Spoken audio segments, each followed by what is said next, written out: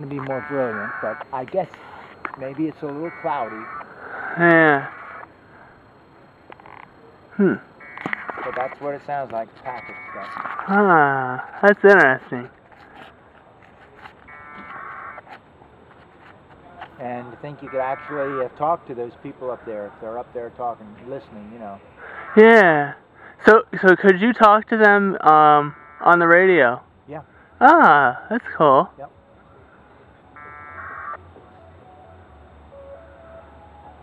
See, now it's losing a little of its brilliance. Yeah. Probably because the sun is going down a little bit.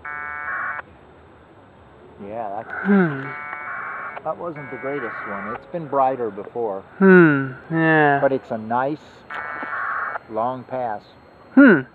Yeah, that's pretty neat.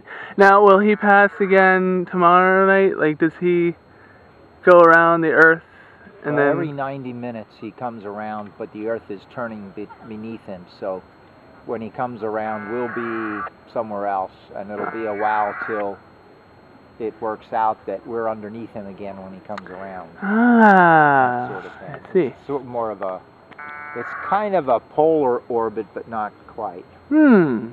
So the people up there get to see the whole world, the whole Earth, at various times, you know, as it spins and as they go around.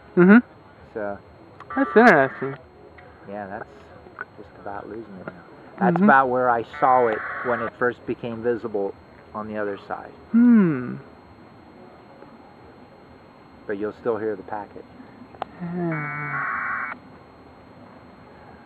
Which means you could still be talking to the people. And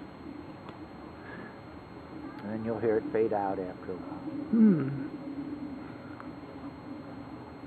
Now if I took the squelch off of this, it would carry it farther, you know. You'd be able to hear it longer. Well, I guess that's about it. Well, that was it. Wasn't exactly